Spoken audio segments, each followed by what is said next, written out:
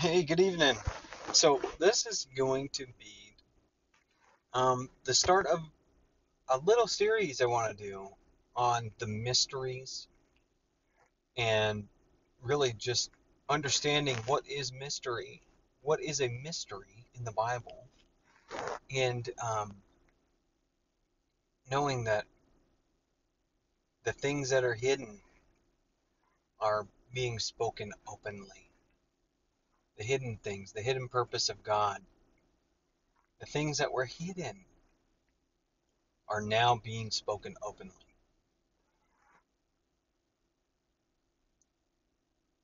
God has sent his son for sinners to die on a cross, bearing their sins in his own body, condemning sin in his own body,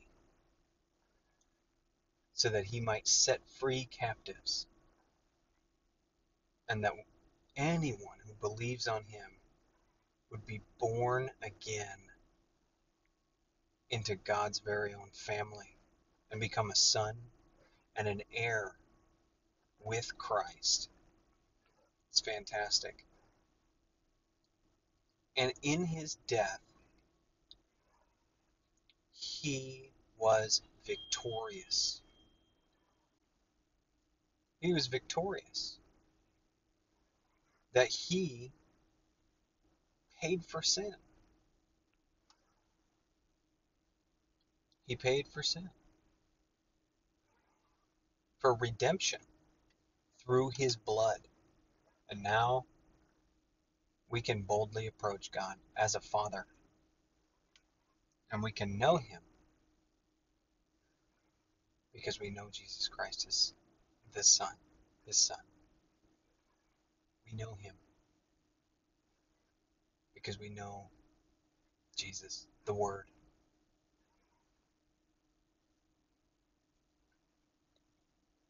And we know that we've been born of God because we have the testimony. Jesus died for my sins. He rose from the dead in power, in the power of his incorruptible life from eternity to eternity. That's who he is, incorruptible life. He rose from the dead. So we believe this. Um, we're sons of God. But it wasn't always that these hidden things, these mysteries, these secrets, they were hidden. And we see that in Romans 16:25. This is the one I wanted to start with, the use of the word mystery, because I think it's so beautiful to God's eternal purpose. God purposed in eternity to do a great work, a great thing, so that his glory, power, dominion, majesty would be known. And so that worship would be something of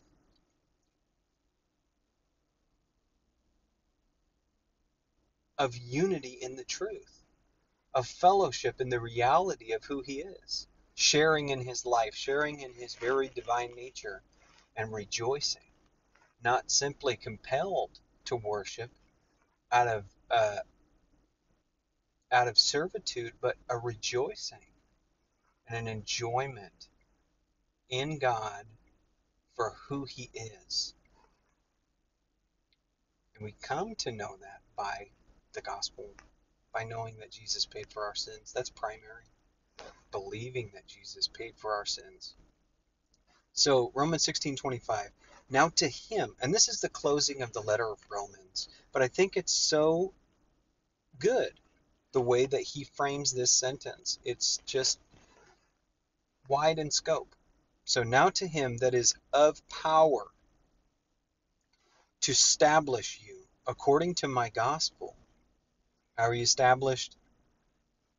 According to the gospel. And the preaching of Jesus Christ, according to the revelation of the mystery,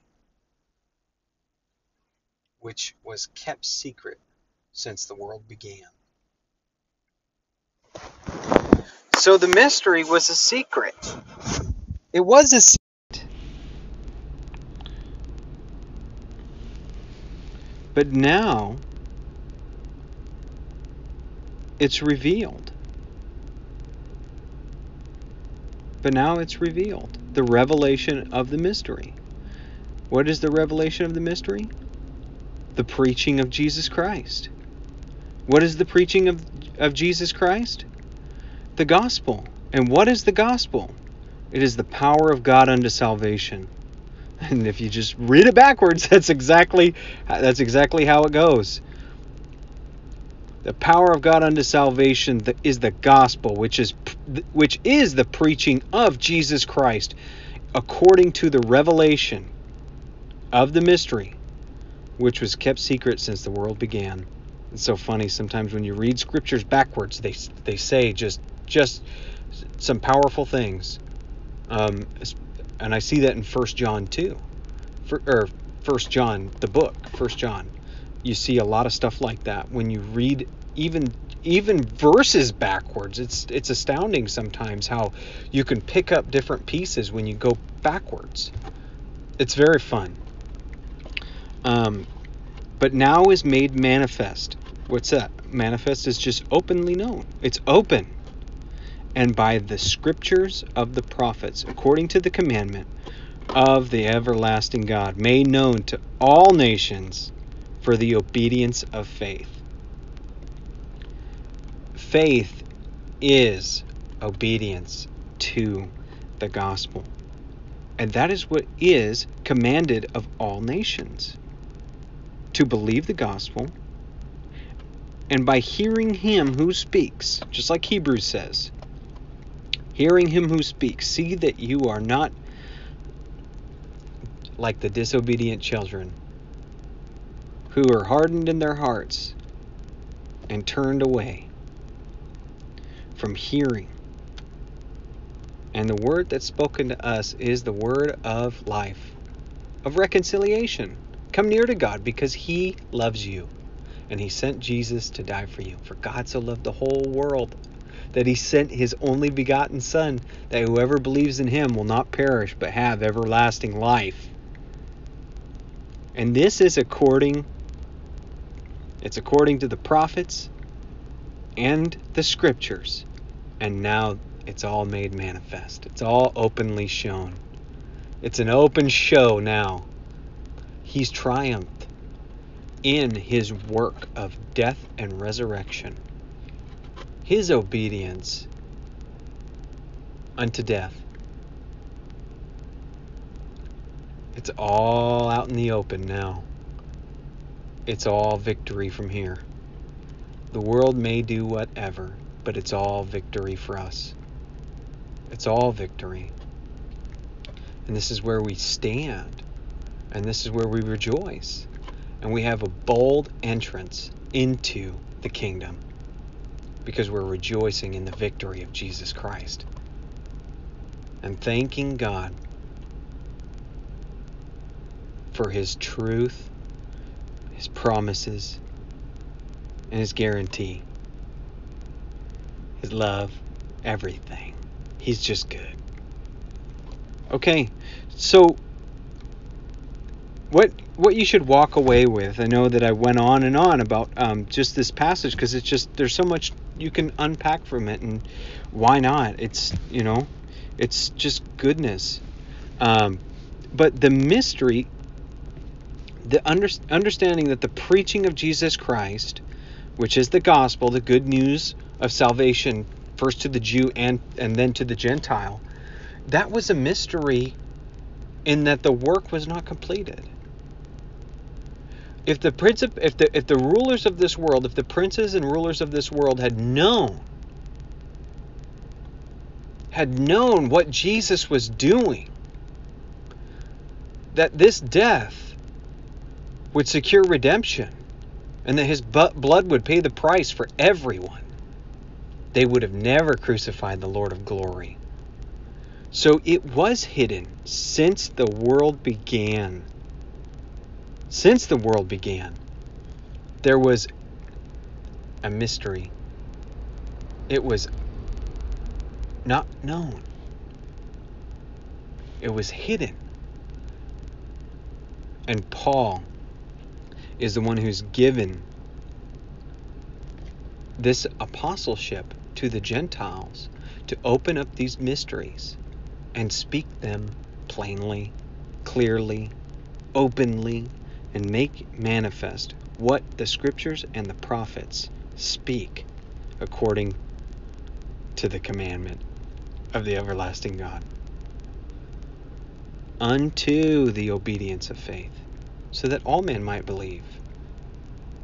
Because that is the will of God, that none should perish. That is what he desires, that none should perish, but all should come to repentance, a change of mind, to the acknowledgement of the truth, and to have their sins forgiven and to be born again. So yeah, that's what I would say. That's how I would start this out. It's just such a great passage, talking about this mystery, and to begin with, what is this great mystery? It's Jesus Christ paying for the sins of the world, planning it out before the world began for the redemption of anyone who would believe. And this power of God